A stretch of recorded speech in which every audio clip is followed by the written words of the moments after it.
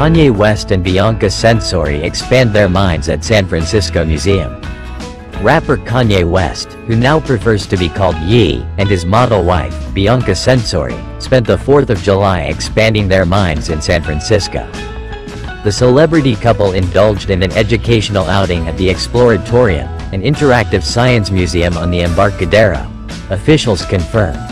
According to TMZ, the couple engaged with several exhibits, standing out amid the typical crowd of schoolchildren and tourists.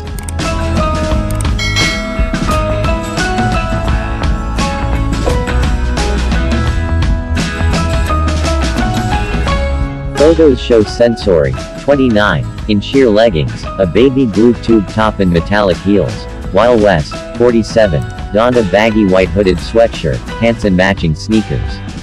He also picked up a black hood branded with the Exploratorium logo at the gift shop.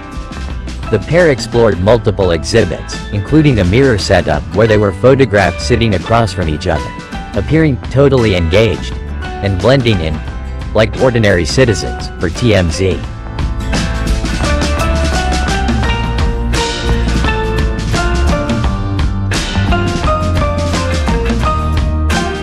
Some visitors recognized them but largely respected their privacy. A lawsuit filed in Los Angeles last week alleges that former employees developing an app for West were viciously bullied over their ages, races, genders, sexual orientations and national origins. New employees were reportedly added to a Discord channel called New Slaves, a name later changed after an employee protested it was blatantly racist, according to a report from Court Watch.